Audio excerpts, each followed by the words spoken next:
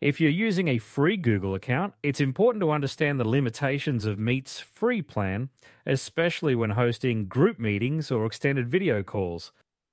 Any Google Meet call with 3 or more participants is capped at 60 minutes. Unlike group meetings, one-on-one calls are unlimited for users on the free plan. Even though Google Meet's free version limits group calls to 60 minutes, there are still a few ways to continue your video meetings without switching to a paid Google Meet plan. The first step is to restart the meeting manually at the 55-minute mark. Inform the participants that you'll create a new link to continue the call. Another option is to activate the 14-day free trial on Google Workspace. Choose a plan to try. You won't be charged during the trial.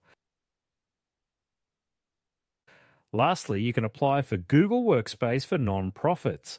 Eligible organisations can get free access to the paid plans. Educators and students may also qualify for free or discounted plans. Make sure to check Google Workspace page for the latest information about discount programs.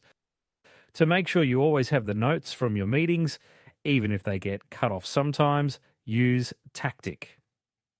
Tactiq is a free browser extension for Google Meet that captures live transcriptions as you talk. Even if your meeting ends early or you need to restart the call, your notes are saved and ready to use.